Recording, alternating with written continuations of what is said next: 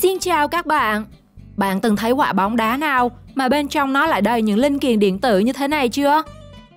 Đây là một trong những minh chứng cho việc gian lận hết sức tinh vi trong môn thể thao vua. Và ở môn thể thao nào cũng vậy, luôn có những màn gian lận rất bá đạo. Hãy cùng thế giới hôm nay khám phá 20 màn gian lận bá đạo trong thể thao bị bắt gặp tại trận.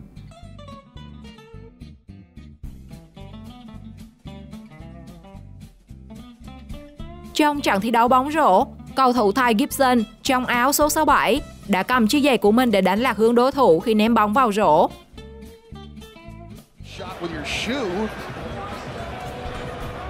He certainly went up with it. Towns doing the block to Vintage. You can't block a shot with your shoe. The leg, you gotta love that thing. Trong trận đấu giữa U20 Chile và U20 Ecuador diễn ra ở giải U20 Nam Mỹ, Brian Carrasco đã cầm lấy tay của Montano rồi tự tát vào mặt mình, tìm về một quả phạt cho đội, khiến người xem không khỏi thán phục bởi tài năng ăn vạ bá đạo.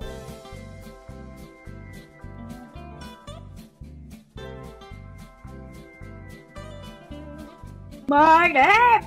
Mời đẹp! Trong cuộc đua mô tô diễn ra vào năm 2018, trong lúc tranh tài, Romano Fenati đã có màn đưa tay bóp phanh đối thủ, khiến cho xe đối phương xảy ra tai nạn. Màn gian lận đã khiến Romano Fenati bị tước giấy phép, sau hành động chưa từng có trong lịch sử làng đua xe tốc độ thế giới.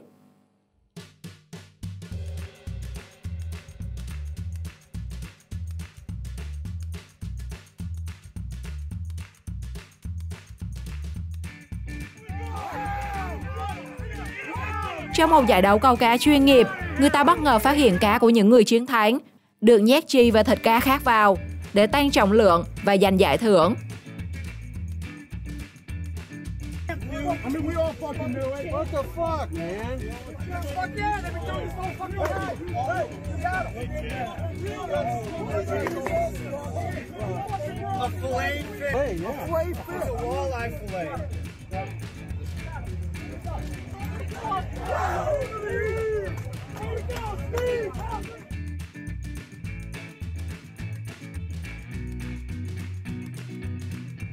Lợi dụng lúc không ai nhìn thấy, cầu thủ mang áo số 16, đội áo xanh đã có màn biểu diễn show.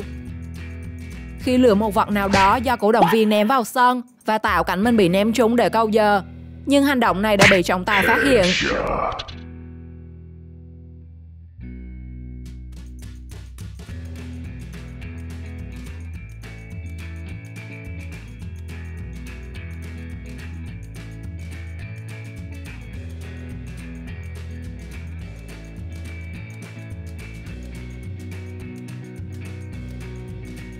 Trước trận đấu, thủ môn đặt vật gì vào bên dưới cột dọc khung thành. Vì cho rằng thủ môn đã yểm bùa nên không đội đầu vào lưới được. Thế là cầu thủ liền chạy tới gỡ bùa và đem báo cáo với ban tổ chức.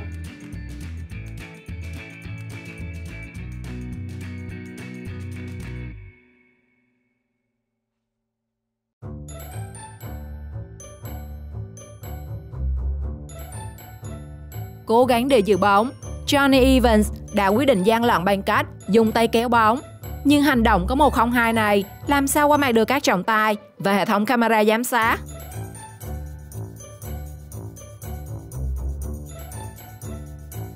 Một vận động viên đã có hành động gian lận không đẹp tại cuộc thi chạy điền kinh khi cố tình làm đổ ngã hết chai nước dùng để tiếp cho các vận động viên, khiến mọi người không lấy được nước.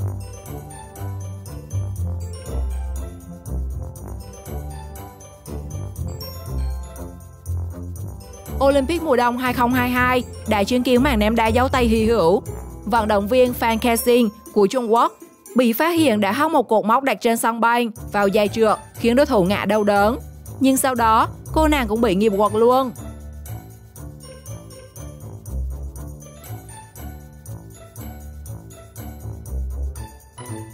Tức tối khi bị cản bóng, Draymond Green đã có màn thưởng cản chân khiến họa mi của Warrior không còn cất tiếng.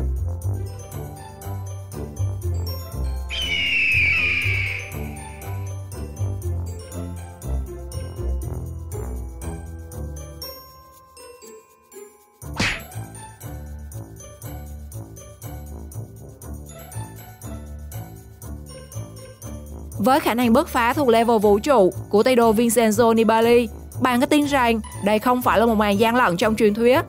Hãy để lại ý kiến của bạn bên dưới phần bình luận nhé!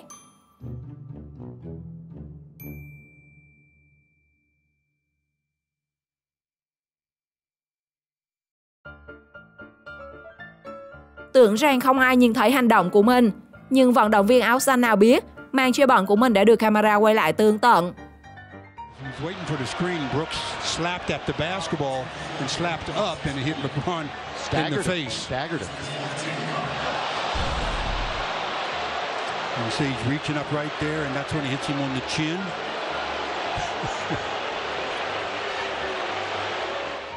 Trong trận đấu giữa Aparecidense và Tupi thuộc giải hạng tư của Brazil, khi một nhân viên y tế bỗng nổi hứng làm thủ môn cản phá pha ghi bàn 10-10 ngay trên vạch vôi.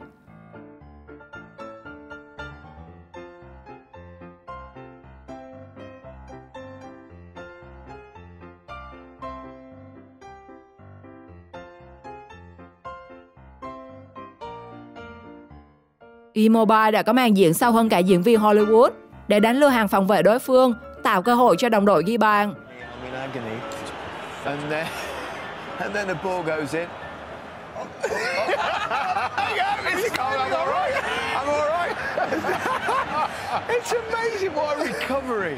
I don't even want to. Thi đấu bóng chuyền mà gặp ngay phan cứng làm trọng tài, nên cứu được một bàn thua ấn tượng.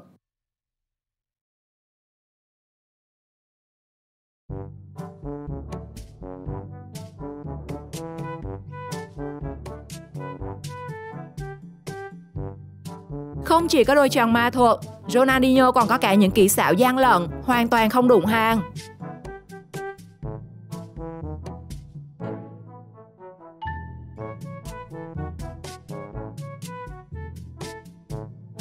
Chỉ với một thao tác ngã, cầu thủ đã dễ dàng đánh lừa làm thủ môn mất phương hướng.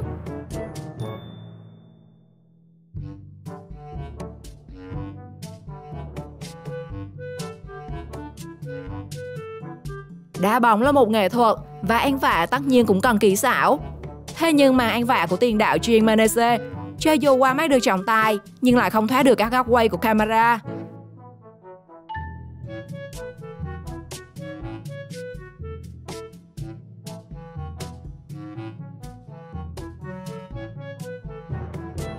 Chuẩn bị cho pha xuất phạt, cầu thủ đội áo trắng sọc đen lại cho trò soi gương, khiến thủ môn đối phương mất tập trung.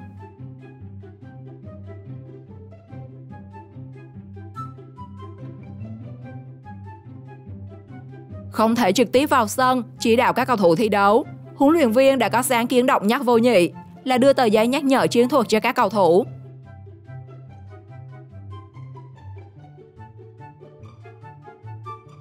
Quả bóng rơi vào cát, đây là vị trí xấu đối với người chơi golf.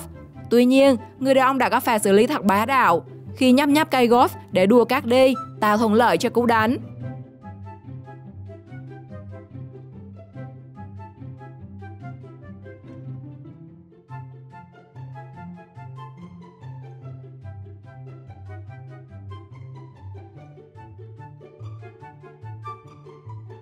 Màn gian lận nào trong video làm bạn ấn tượng nhất? Hãy comment câu trả lời cho mình biết trong phần bình luận. Xin chào và hẹn gặp lại!